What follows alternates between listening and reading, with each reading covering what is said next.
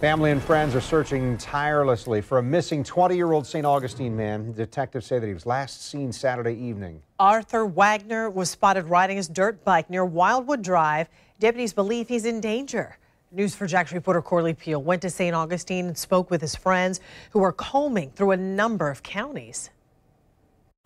Loved ones are searching wooded areas using four-wheelers and dirt bikes in hopes to find Artie Wagner, searching the trails that he would normally ride his dirt bike. The dense wooded areas of St. Johns County is where family and friends have been searching for missing 20-year-old Artie Wagner.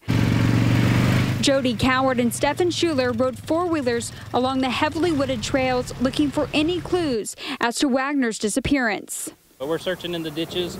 We're searching everywhere because if he, fell and was unconscious or whatever, we just want to make sure we don't pass him up in these ditches because some of these ditches are anywhere in between 15 and 30 feet deep with water.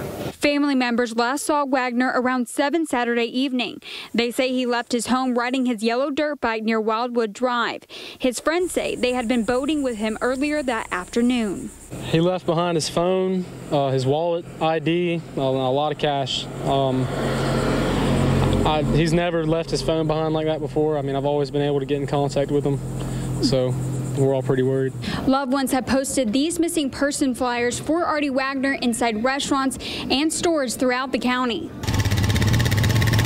Cower and Schuler covered 70 miles on their four-wheelers on Monday, even finding some tracks similar to Wagner's dirt bike. Went all the way down to Flagler County and we, found some dirt bike tracks. We don't know if it's his or not, so we followed those as far as we could and, rode around. I believe we had to find his dirt bike to find him.